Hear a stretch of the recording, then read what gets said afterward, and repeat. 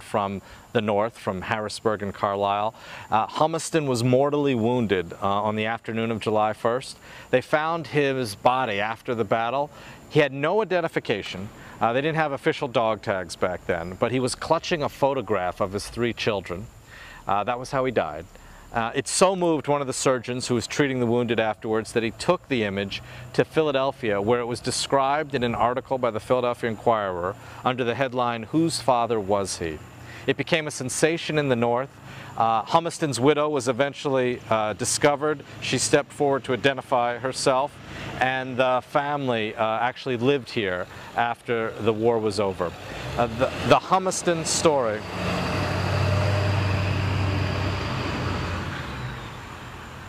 We actually kind of paused when I said after the war was over, so can we keep going? Yeah. Okay.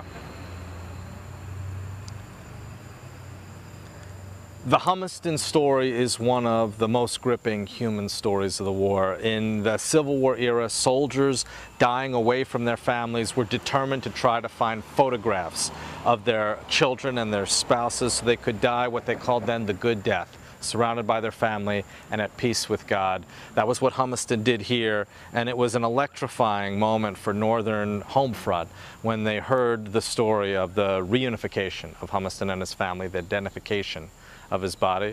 It's also a sign, though, of how bad things were for the Union on that first day.